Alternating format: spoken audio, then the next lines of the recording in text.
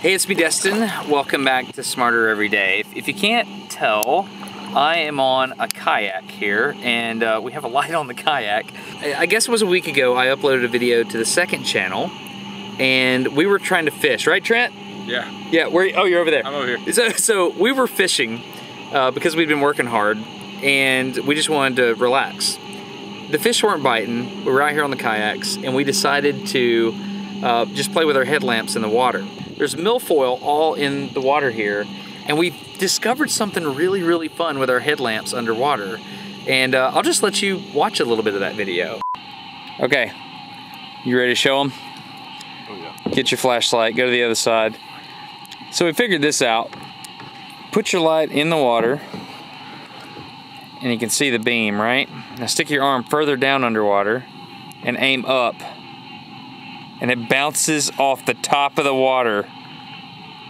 How cool is that? Neat. Okay, now if you go too far, it'll break through. That's cool. There's a thing called Snell's window. Do you know about Snell's window?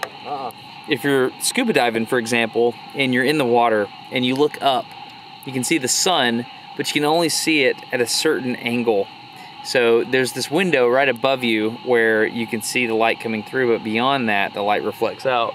And so what Trent's doing over there has to do with the index of refraction of water. Can I try it? Moving with the, yeah. Here, trade lights with me. Here's the camera. Oh, dude, that looks great from over here. Isn't that neat? And then it should just bust through. Look at that. You can see the beam goes, oh. Dude, it bends more when the...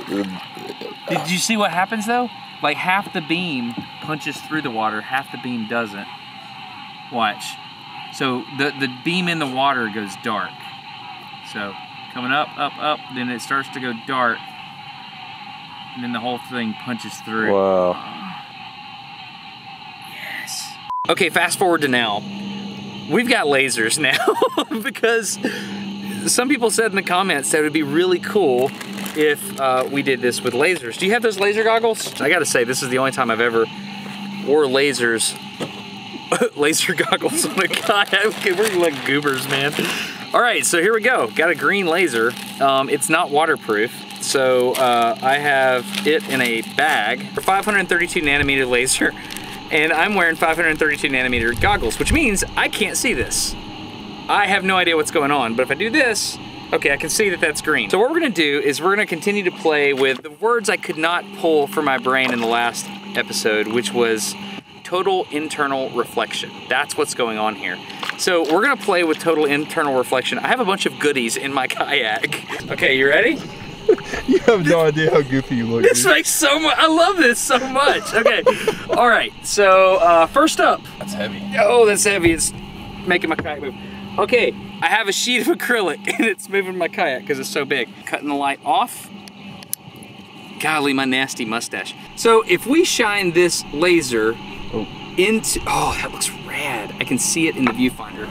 If I shine this laser into the side of this square acrylic block, you can see if I'm at a 90-degree angle to the block, the laser just goes straight through and bounces off the other side and it diffuses a little bit, right?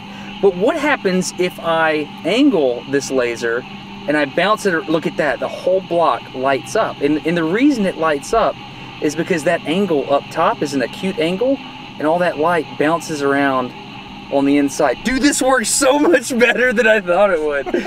All right, so isn't that neat? Okay, so if we go down, let's go down. Let's see if we can light this block up. Let's do it. Boom, we hit the corner. Look at that, stuff starts bouncing around. So this total internal reflection is a thing. So if we just go straight across, you know, some stays in, some stays out, but ooh, look at that. What just happened? Oh my gosh, I'm bouncing it back and forth. Did you see that? You can't see that, can you? Do you see that? Oh, dude. What's happening? It's bouncing back and forth on the inside. I can see it with my goggles over here. You can see it with your goggles? Okay, here, we're gonna do it this way. Boom, right there. You see it bouncing back and forth? Can you see it? Can you zoom in? It's really hard to see it on camera. Is it really? How do you know you got laser goggles on, dude? I can see through the viewfinder. So long story short, if you can bounce a laser underneath the angle of incidence, then you can get what's called total internal reflection. And this happens when you have two transparent materials. Two transparent materials like air and water, or acrylic and air, acrylic and water. Okay, so that's acrylic. Let's move on to the next thing. Do we have the fiber optics? Yes, we do. Let's get the fiber optics on their kayak. Okay, total internal reflection. You totally, oh, I don't need these. You totally know what's up with that. So we got a flashlight, we got fiber optics. I can't believe we got all this stuff in the kayak. So you know that that's how that works, right? So you've got the light that's going into the fibers, and it's bouncing around on the inside of the fiber, and it's going all the way through. You know what's about to happen. You know what's about to happen. Where's my laser? Oh shoot. All right, here we go. Laser. Look at that. Same thing, except I can't see it because I have laser goggles on. But as I move around, I'm assuming that it's going through the fibers all the way to the end. And the reason it's able to do that is it's bouncing all the way down the fibers like a pipe. Total internal reflection. This is all stuff you know. This isn't new stuff. So we're just demonstrating that because it's awesome. What happens if I shine these fiber optic lasers into the water? Oh, it just kind of looks like a laser flashlight inside that. Okay. All right, so now the way that fiber optic works is really interesting. I happen to bring a bigger version of this fiber optic with me. This is a large dowel of acrylic because obviously this is what you take on a kayak. So the way this works, I'm gonna cut this off. This is so gonna look like a lightsaber, dude. Oh, golly. Are you ready for this? Ready? 1, 2. Oh! Put your goggles on. Oh yeah, my goggles. I'm sorry, dude. Thank you. Oh man. Oh my gosh. Does it look awesome? It looks amazing. Okay, can you see? I can only see it through the camera. Yeah? Because we're being safe? It looks incredible. Okay, so the reason this looks like a gigantic fiber optic is because it is. You can tell that it's an aspirin because of the way it is. All right, so you've got this low angle of incidence here. It's amazing. Put it in the water. Can I light up the whole water? I can't see that. Is it lighting up the water? About to look. Look. Oh my gosh. Is it lighting up the water? Dude, you've got... I'm taking my... It's like a big flashlight at the end. I don't care. I'm gonna quit talking and just do stuff. Oh man. You could make a camera that would see all the way to the bottom, couldn't you? It's a light pipe. Light pipe. You could totally see, if it was polished on both ends, you could make a camera that would go all the way to the bottom. We brought a gigantic piece of acrylic onto a kayak. So we've done the square acrylic, we've done the fiber optic, both small and large. It's time for the Christmas ornament. Okay, we have a Christmas ornament, and we've got murky water below. We're gonna need goggles for this one. Oh, that's acoustically pleasing. You want to hear that?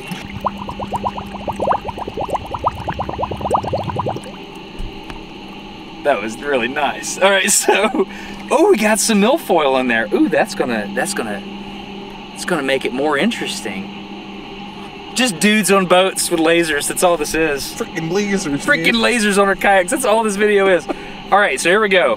We should be able to see the light go straight through. And I have no idea what's happening. I can barely see it. But what should happen, I'm gonna turn this off here. But what should happen is if I change the angle inside, we should get some weird bounciness going on, right? Yeah, we do. Let's get up here close. So we're straight here. So we're firing straight inside right there. And if I start to bounce things off the inside by shooting like across the cord instead of the diameter, we get all kinds of weirdness. What would be really cool is if we could take a shadow graph of this. If we could like blast this onto a large wall, we would see all the microbes and little things living inside there. Internal reflection does not have to be total. So if you meet this interface between the glass and the air, for example, some of the light goes out, some of the light stays in. And so that's why total internal reflection is so cool. Oh, look at that. When I hit that seam, you see that? When I hit the meniscus or whatever that's called at the top where it curves, it just totally blasts the whole bulb. You see what I'm saying? It makes a huge globe. So boom, I hit the curve, lights up, straight across, doesn't light up. That's fun. We're having fun. We're learning things. We're learning things on kayaks with lasers. Okay, so now it's time for more good sounds. Here we go. I think it's time. You think it's time? I think it's time. Laser underwater. We're gonna see if we can bounce a laser up off the bottom of the water. Here's the Christmas ornament. Everybody knows what's gonna happen. If the angle that it hits the top of the water from underwater is less than 50 degrees, then it'll bounce back into the water. But if it's above that, it'll punch out. I just wanna see it from underwater. Okay, here we go.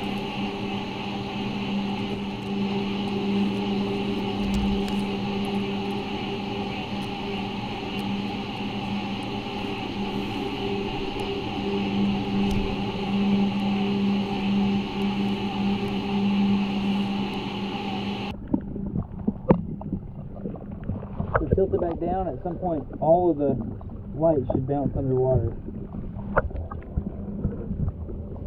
There it goes.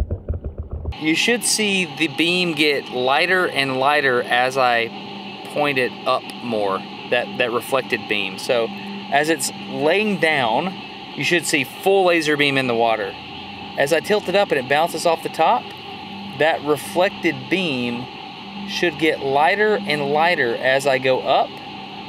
And then at the maximum angle, once it hits the critical angle, the one inside should go dark and all the light should come straight out,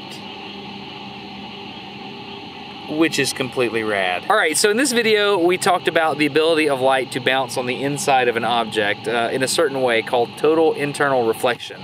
I would like to tell you about a book that made me internally reflect as well. It's called Just Mercy by Brian Stevenson. This episode of Smarter Every Day is sponsored by Audible, and I just really want you to read this book. Brian Stevenson is the guy that decided to be the lawyer for Anthony Ray Hinton, who was wrongly convicted of murder in Alabama, sentenced to death row. Brian Stevenson came to his aid, helped Anthony Ray Hinton get out of death row.